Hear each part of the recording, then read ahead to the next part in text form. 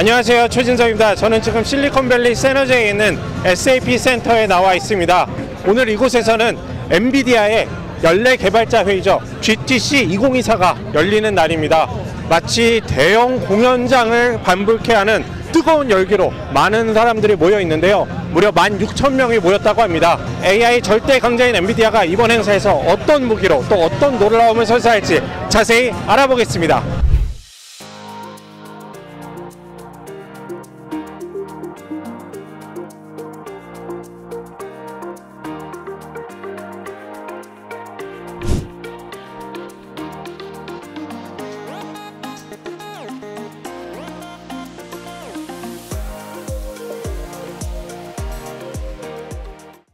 I am a trainer,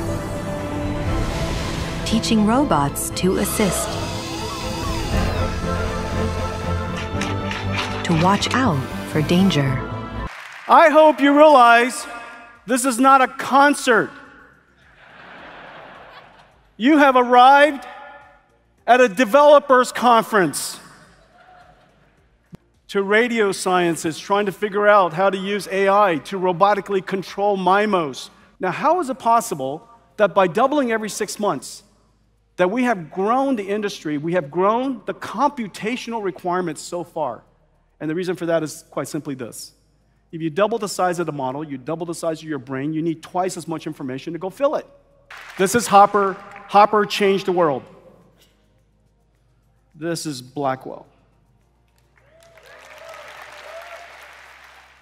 It's going to go to production is like this one here, okay?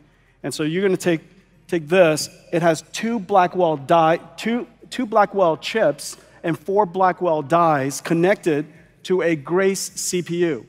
The Grace CPU has a super fast chip-to-chip link. What's amazing is this computer is the first of its kind where this much computation, first of all, fits into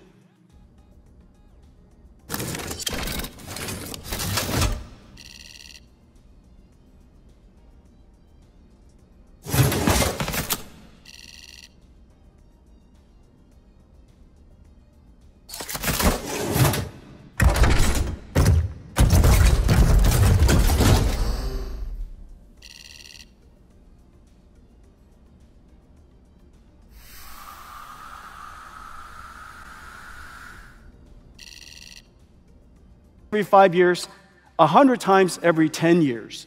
100 times every 10 years in the middle, in the heydays of the PC revolution. 100 times every 10 years. In the last 8 years, we've gone 1,000 times. We have 2 more years to go. Today, we're announcing that we're going to do something really, really cool.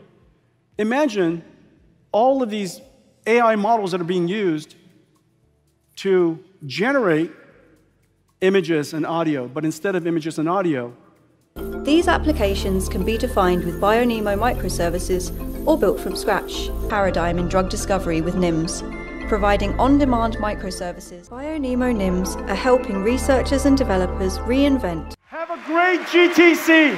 Thank you all for coming. Thank you.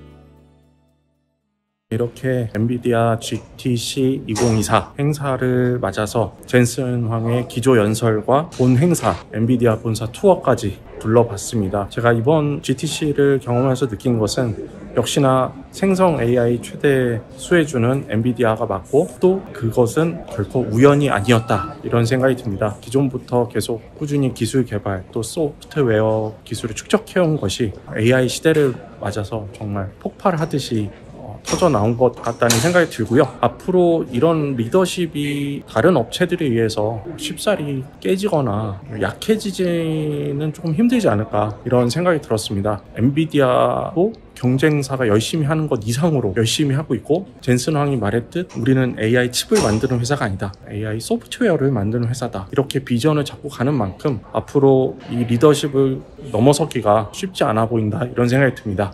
AI 시대가 지금은 아직도 초기라고 하잖아요. 멀티모달 영상에 이어서 휴머노이드 로봇까지 지금 가고 있는데 이 과정에서 또 엔비디아가 어떤 성과를 내고 또 어떤 변곡점을 맞을지 계속 지켜봐야 할 것 같습니다. 제가 준비한 건 여기까지고요. 저는 다음 시간에 더 좋은 컨텐츠로 찾아뵙겠습니다. 지금까지 실리콘밸리에서 한국경제신문 최진석 특파원이었습니다. 감사합니다.